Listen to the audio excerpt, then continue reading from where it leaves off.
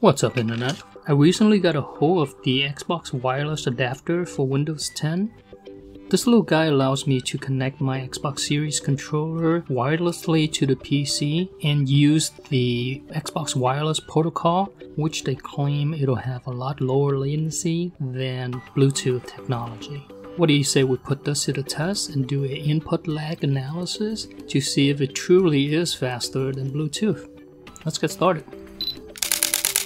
I've already got some pre-recorded footage for this already, so I've got the wireless adapter here, the Bluetooth, and for kick and giggles, we also throw in the wired one.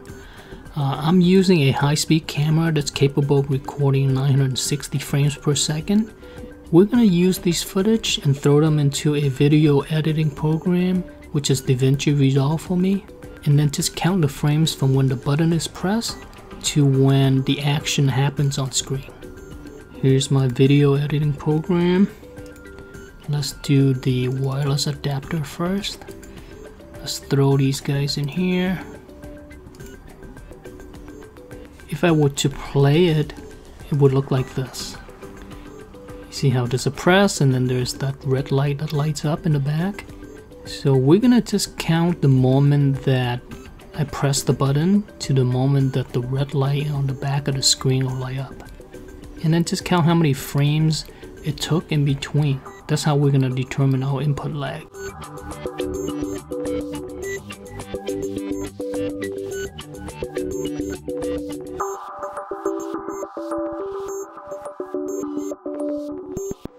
After inputting all the data for the Xbox wireless adapter, this is what I got. The input delay ranges from 47 milliseconds to 70 milliseconds at the highest. And on average is 58 milliseconds, and this is out of 20 button presses.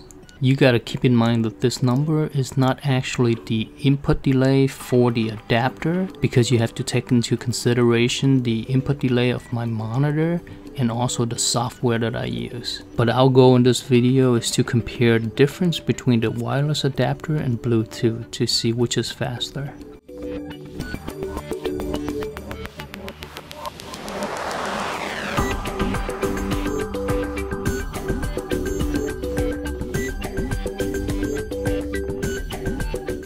So I'm just done entering in all the data for Bluetooth, and I got at the lowest maybe 57 milliseconds of input delay, and at the highest we got 72.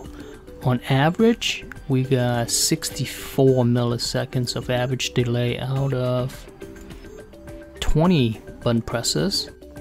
So how do we compare to the Xbox wireless adapter? With the adapter we got about 58-59 milliseconds, and with Bluetooth we got 44. So maybe there's about 5 or 6 millisecond difference. Honestly, this is surprising to me. I thought that the Xbox adapter would be a lot faster. 5-6 milliseconds, that's nothing. But if you're playing competitive gaming like fighting games, I guess every single millisecond counts, right? It could be the difference between you hitting your opponent first or your opponent hitting you first. Now there's only one question remains. How does the adapter compare to it being wired? Well, let's find out.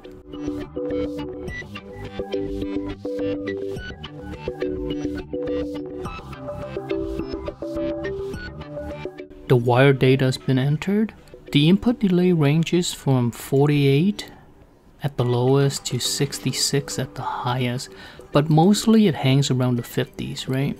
And on average I got about 55 milliseconds of delay, again out of 20 inputs.